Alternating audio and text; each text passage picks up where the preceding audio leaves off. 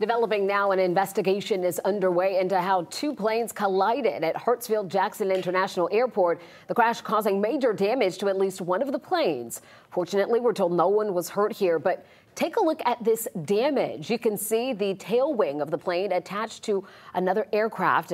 According to an airport spokesperson, the collision happened just after 10 this morning at the intersection of the two taxiways in the North Airfield. 11 Alive's Joe Ripley digging deeper into what could have caused this collision. And Joe, you're learning that there could be several factors actually behind this crash. That's right. That's all according, Jennifer, to an aviation expert I spoke with earlier today, who tells me federal officials are currently looking into those factors. Meantime, as for those passengers on board both those planes, we're told by Delta Airlines tonight they've all been placed on different flights as of this afternoon.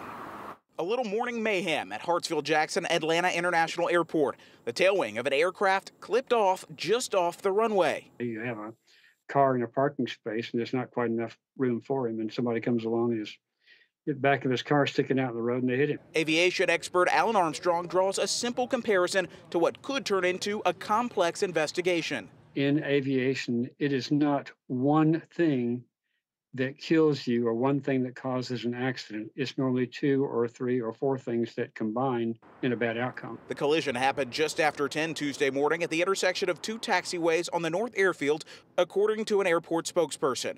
A Delta Airbus A350 was waiting to take off for Tokyo, Japan, when its wingtip hit the tail of an Endeavour Bombardier CRJ-900 bound for Lafayette, Louisiana.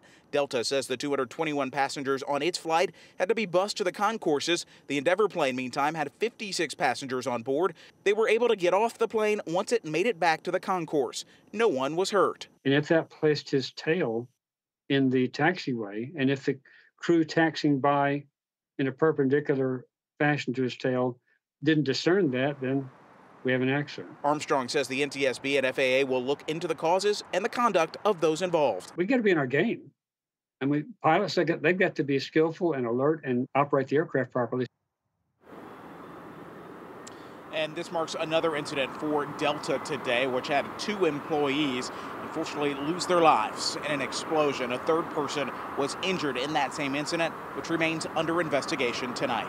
We're live at Hartsfield-Jackson. Joe Ripley, 11 Alive News. All right, Joe, thanks a lot. Let's turn